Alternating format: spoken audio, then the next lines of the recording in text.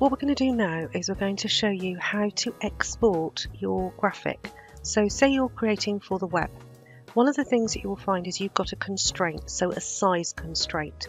So I'm just going to use the graphic that I've been using for when I've done my YouTube videos.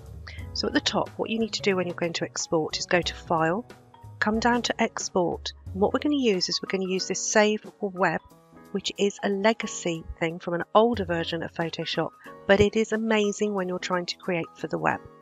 So if we click on that link, what it's going to do is it's going to come up normally with the optimized option. And what I want you to do is up at the top, I want you to go and look at the 4-up option. And what this does is this actually shows you the original image itself, which you can see here is 1.25 meg in size. It then gives you 3 other windows, and each window we can change up at the top here using the preset or by fiddling with the options that are here to show you what the image would look like in different types of settings. So here, for instance, it says JPEG high. The other thing that we can do on here is we can actually change this image size itself. So for instance, you should have been creating this at the correct size when you're doing your web adverts. But if you were making something, say like a larger display and you wanted to shrink it down, so here I could change it to say, actually I want it 300 pixels wide by 149, and hit enter on this, and what it does is it resizes each one of these images. And you'll see now that the original has dropped down in size. The JPEG images here are all different types of JPEG. So I'm just going to go back and actually set that back at 100% just so that we can see how this actually operates. So this first one up here I've made a JPEG high. The next one over here, what I could do is I could say actually I'd like that to be a PNG. And this one over here I would like to make that, let me go for a GIF in here.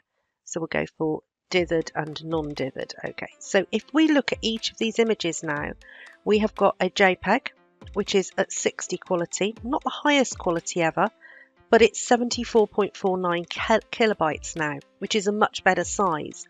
If you go down and look at the PNG, that's much bigger, that's 105.7, and the GIF's 45. Now this high here, I can actually go in and say I'd like that quality to actually be 100%. And now what we can do is we can see that if we made this a JPEG with every single little bit of detail that we possibly could have, it would be 227.4K.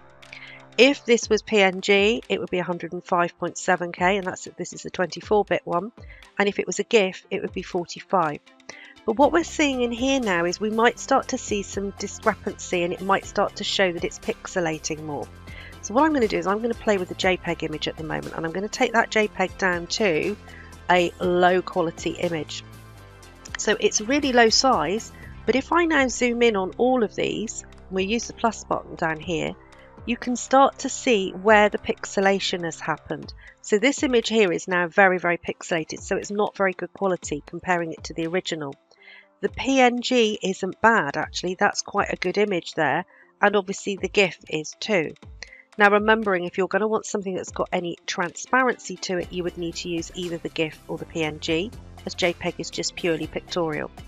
Now when you've actually decided on the one that you want, so I'm going to pick the PNG image here, and remembering that these 3 all operate on the web, that's why you can only export to web. You can't export to a bitmap or a TIFF file because TIFF and bitmaps are not visible on the web. What you then do is you click save, and save will then allow it to save using that particular type of export facility. That's how you're going to be able to make sure that your graphics meet that size on your client brief.